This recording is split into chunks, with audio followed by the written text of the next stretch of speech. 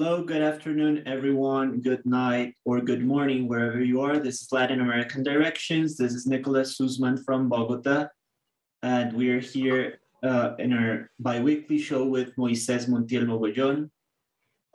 He's a lecturer and professor of international law in Universidad Panamericana from Mexico. He's an old friend of this show. And Moisés, I think because of the pressing matters that I think everyone is witnessing, nowadays, you're a worthy guest to help us clarify some things, right?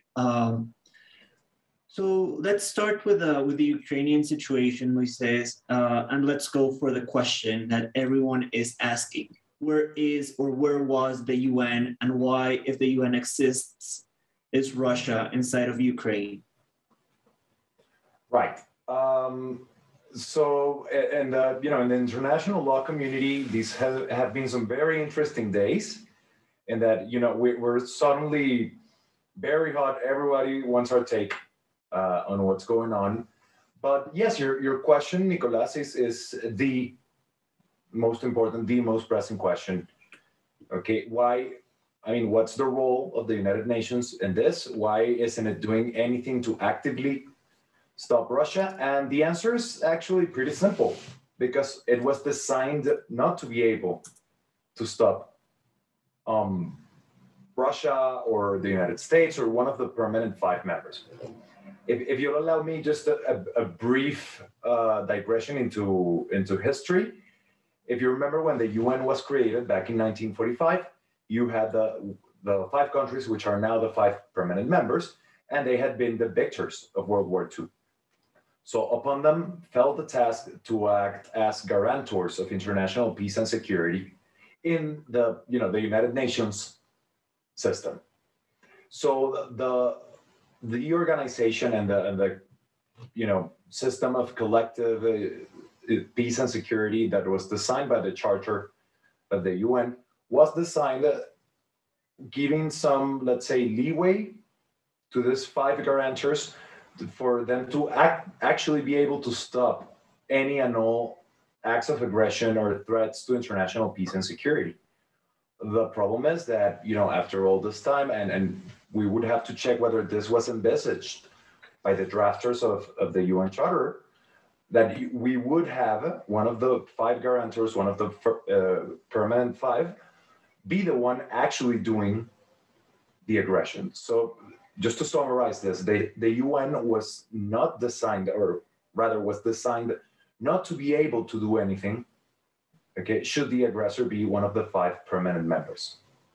The best example of this is, their veto power, when they have the possibility of blocking any resolution passing through the Security Council just by voting against it. Right. And that is an excellent segue to what happened this week, right? So for our viewers, the Security Council is the organ of the UN in charge of taking care of international peace and security, right? And it's like the most powerful organ of the UN and could decide binding measures to address this type of situations and so on. But as you just explained, the veto power prevents sometimes the council from addressing this type of situations. And I would say it is not an exceptional matter, but actually in this pressing issues, in this pressing situation, usually the veto power prevents the council from acting. So what option do we have if the council cannot act as it is expected to act? And what happened with this situation in the Security Council? Sure. As you very correctly point out, the council is tasked, and it has and I would like to introduce a word to what you said here. It has the primary responsibility to deal with issues pertaining to international peace and security. However, it is not the sole organ of the United Nations which has the competence to deal with peace and security issues. So what we saw last week was the United States and Albania and around 60 or 70 other countries co-sponsoring a resolution basically qualifying the Russian actions in Ukraine as aggression, demanding that the invasion be stopped and that Russia fell back to its territory, and also reaffirming the territorial integrity of Ukraine. Okay, so it starts setting up the legal and political landscape. What happened? Russia vetoed. It exercised its right to block any attempted resolution, any attempted decision. So the resolution fell through. I would like to bring the attention of our viewership to a tiny detail, which is very, very interesting, which is Article 27, Section 3rd of the Charter. Theoretically, Article 27.3 preclude, in the event of a regional dispute, and this is, of course, qualified as a dispute in terms of Security Council practice, it says that the party, if one of the parties of the controversy is sitting at the Security Council, they should abstain from voting. Okay. While we have seen some voluntary abstentions in the past, this article is normally not enforced. Okay, enforced against the sitting party, especially when the controversy occurs in the territory of one of the 5 permanent members. And they typically, well, there are some instances. I believe that the United Kingdom has abstained a couple times. I think France has abstained from voting on a dispute once, but never have either the United States nor Russia ever abstained from voting in a regional controversy. So what we have now is a deadlock, or what we had is a deadlock in the Security Council. So the Russian representative pretty much made it clear that no resolution contrary to the Russian interest would pass in any voting. This would typically be the end of the road. However, there is a special procedure that was put up, I believe it was in the Korean War back in the 50s, which is called the Uniting for Peace procedure, which is actually what brought us today's vote on the resolution of the General Assembly, which actually has some pretty strong language and makes some political and legal determinations that we're not accustomed to see at the whole of the General Assembly. So in short, what the Uniting for Peace procedure does is that when the Security Council is deadlocked, okay, because one of the permanent members has used their prerogatives to block a resolution, then the Assembly may, as it were, steal the issue or the question from the Security Council, okay, and take a decision that could theoretically encompass measures under Chapter 6, which are measures that the Security Council can take that do not comport the use of force, or even theoretically Chapter 7, which are measures concerned with use of force against a member state. Okay, so it is in this context, and this is I think the 11th time that the Uniting for Peace procedure has been used. It was also used in the Suez Canal crisis. I believe the last time it was used was in 1982. I forget the particular incident. But, well, we have seen it being used today, actually, since the session at the Security Council where the Russian representative blocked. The United States representative basically said, okay, we'll see you at the General Assembly. So since that point, we've been speculating, and you know, it was not a especially hard guess, that they would be invoking this Uniting for Peace procedure. So what we have now is a resolution that enjoys an extreme degree of legitimacy. It was voted for by, I believe it was 143 states in favor, a couple of abstentions, a couple of absent states also, and I think somewhere around 8 votes against, including, of course, the Russian vote. But what is interesting about this is the speed and how resolute, I mean, how fast and how resolute the international community at the United Nations has been.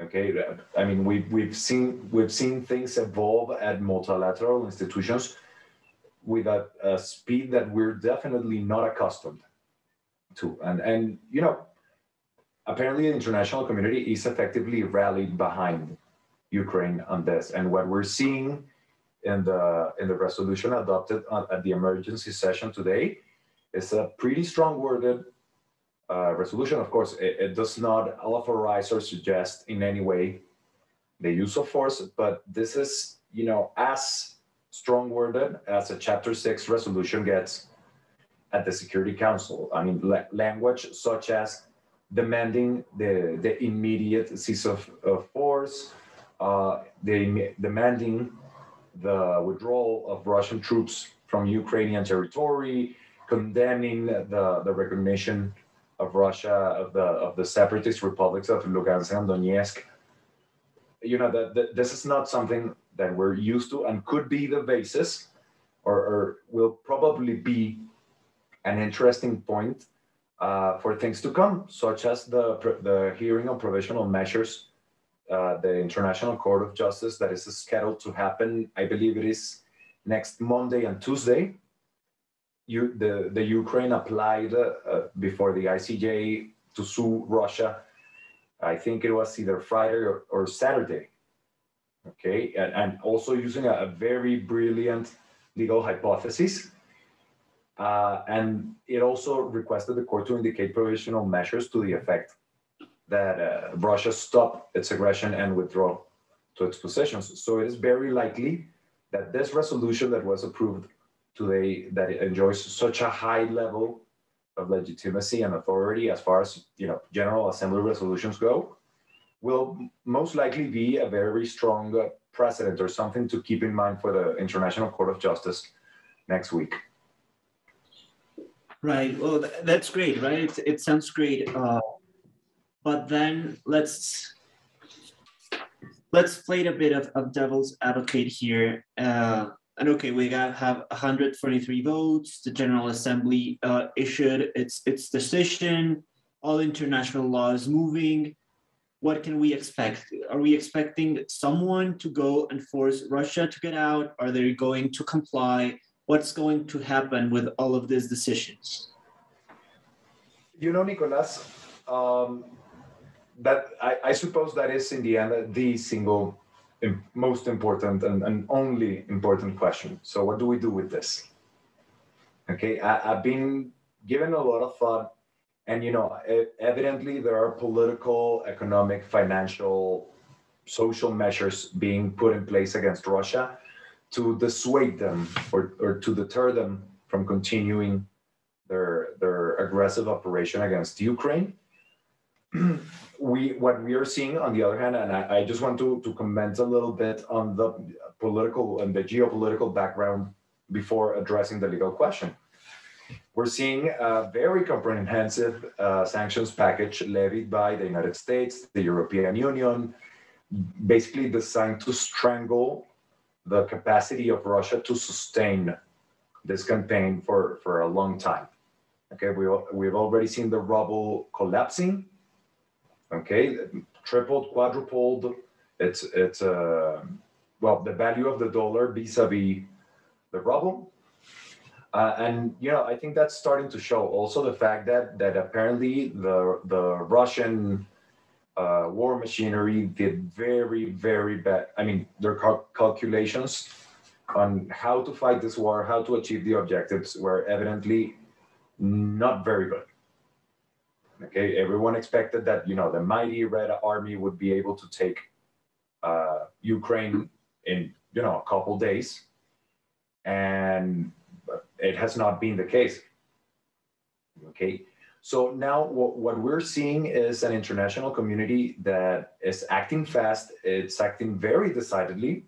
Okay, it's using international institutions. It's using international law to put pressure on Russia. However, and I think one of the most interesting features of what's going on is the decision of Ukraine to apply or to submit an application to the ICJ. And my reason for saying this is mostly political. Okay, Russia so far has tried to justify its actions basically under the guise of preventive self-defense, which is actually a most preferred argument for the United States, for France, for the United Kingdom, when they want to, go and cause some mischief in places where they shouldn't be, which is, of course, worthy of all the condemnation that Russia is getting right now. Okay, but what Russia is doing is benefiting from the precedent that the West has set throughout the last decades. And the other thing they're claiming is that the Kiev government, the central government of Ukraine, is committing genocide against ethnically Russian populations in the Donbass region, okay, on the eastern part of Ukraine. So and I think I'll be following with a lot of interest the hearings on the indication of provisional measures by the ICJ, because when you take a look at the whole issue, the legal things that are moving, the political, the economic things that are in motion, it is foreseeable to a certain degree, I could be mistaken here, that the court will actually find that it has prima facie jurisdiction. I mean, that it is convinced that it could theoretically be seized of this matter, and therefore indicate provisional measures to the effect that cessation of hostilities and withdrawal of Russian troops. And I think this is going to be a very interesting point to measure two things. One, whether Vladimir Putin is in fact a rational decision maker, okay, or alternatively, whether Russia's assessment is that it can continue to sustain the war effort for a lot longer. Because, the cost of this adventure, of this aggression in Ukraine is definitely starting to add up to Russia, going with the sanctions, especially the financial sanctions and the financial isolation that is being brought upon Russia. Okay, this, of course, will cause domestic constituencies within Russia, financial sectors, business sectors, to start to amp up the pressure against President Putin. Okay, and we will actually, my guess is that Vladimir Putin, tyrannical as he may be, is in fact a rational decision maker. He's not doing this on a whim. And should the court indicate provisional measures, okay, that would be a very dignified exit available to him. Okay, because basically Russia claims that they are upholding the law in halting an alleged genocide against ethnically Russian populations in Ukraine. So, if I follow the law and, the International Court of Justice orders me to cease and desist, of course, I'm going to listen to the ICJ because, I'm a law-abiding country. And it would actually allow Putin to withdraw and save face. Okay, and of course, this could be also levied in negotiations to try and maybe stifle down any more aggressive measures or any more heavier or more draconian measures that the West has in store for Russia. Alternatively, should Russia decide not to heed this potential provisional measures by the court, it will, of course, be found responsible doubly, first for violating the sovereignty and the territorial integrity of Ukraine, and also for their lack of compliance with a provisional measure indicated by the court. But my reading of that second scenario would be that Russia still thinks they can keep the war going on and achieve their objectives in a relatively short period of time. So it all comes down to political calculations. We can either see it as a graceful, a dignified exit for a Putin that may not see his plans coming to fruition anytime soon or at the cost that they had originally envisaged, or should they decide not to mind the provisional measures of the court, I think we could take that as an indication that the Russian war machine is still going strong. Right. That is very interesting and surely something to follow in next week. I think talking of upcoming weeks for this rapidly changing context is too long, right? Now let's go to another question that I believe part of our audience has. What's going on with NATO, right? Because everyone expected NATO to react and to react in a proportional and armed manner because of this, right? So what happened with NATO? What's your reading of the situation? Right. I don't think anything's happened with NATO because it should not have happened. Okay, right. I would like to start with a brief point here, which I think is crucial to understanding this. There's a narrative going around, mostly pushed around by Russian media, that NATO wanted Ukraine to become a NATO member. Okay, so that the onus, that this was all basically NATO's doing. Okay, when in fact it was the other way around. It was Ukraine wanting to join NATO on account of how threatened it feels by what Russia has been doing in the Donbas region since it annexed Crimea. I think it was back in 2018. Okay, and started supporting the separatist movements. Okay, and apparently NATO was not terribly eager to let Ukraine join because they're not dumb. They're not going to poke the bear, literally, by allowing the neighbor of Russia to join a military alliance that was designed at its core to contain Russia.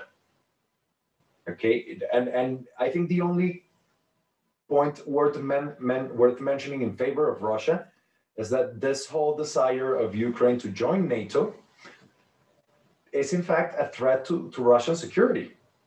Ukraine has historically been a buffer zone between NATO and Russia, ever since, of course, Ukraine became an independent country. So evidently, if we conceive NATO as a military alliance designed to keep, Russia in check, naturally, all that's going on would perhaps call for a reaction on the part of NATO. However, we need to bear in mind that NATO will not attack unless one of its members is directly attacked.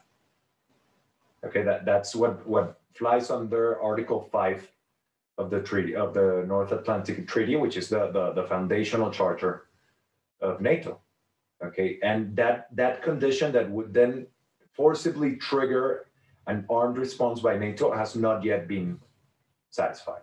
There was a misfire last week, I think, upon a Turkish ship in the Bosphorus, but the Russians were actually very quick to basically say, "Oh, sorry, that was totally a misfire. I was not gunning for you."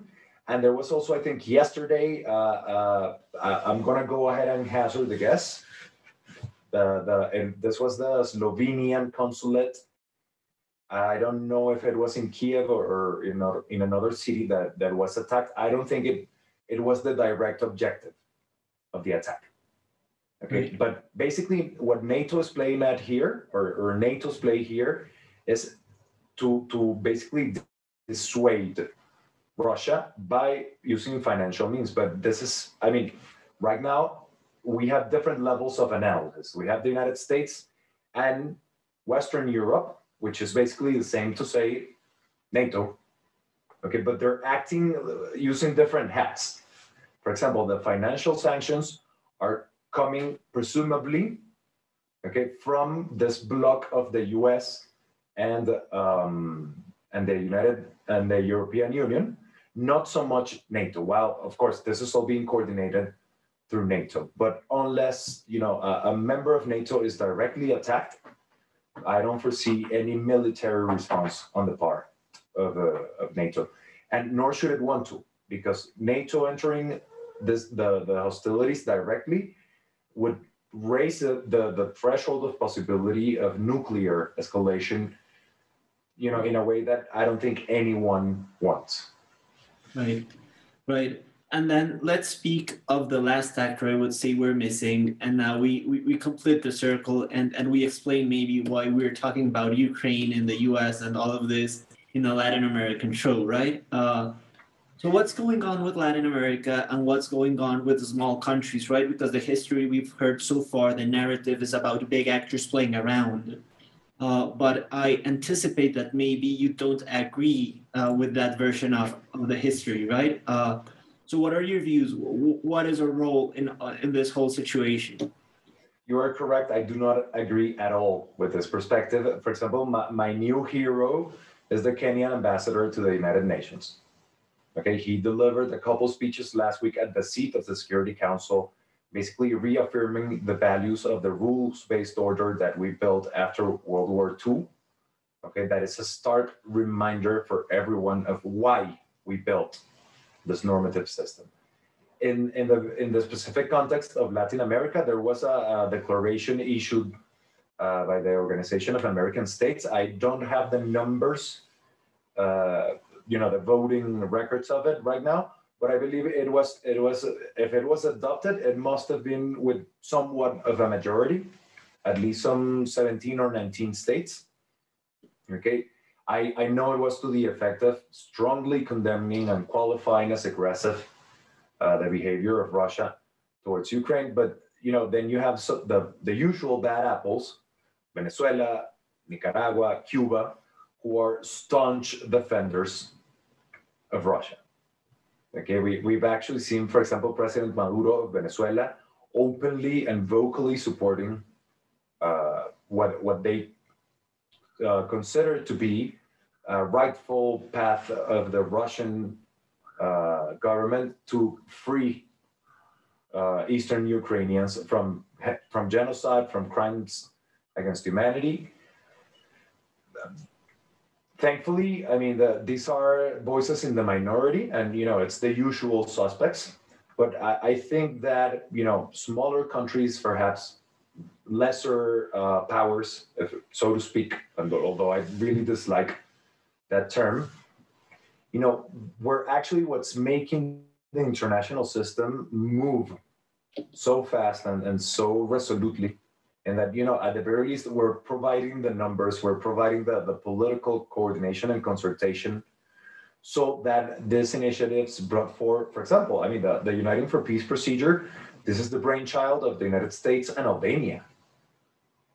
Okay, now we also have, and I'll close with this, you didn't ask me about this, but now we have the prosecutor of the International Criminal Court asking states for referrals so that he may open an investigation into what's going on right now at Ukraine without the need of asking the pretrial chamber for authorization.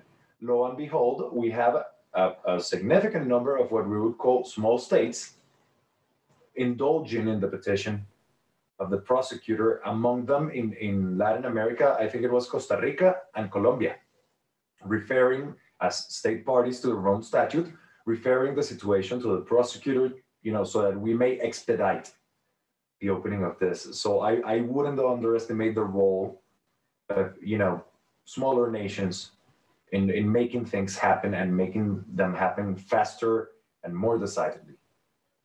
Absolutely. I think I couldn't agree more. So just to close, a final reflection for our viewers. If you, at any point in this whole situation, have found yourself doubting about the role of international law, I would just invite you to think what would happen in the absence of international law and in the absence of small states cooperating in multilateral scenarios to do something about this crisis. This was Latin American Directions. Moisés Mogollón, thank you so much.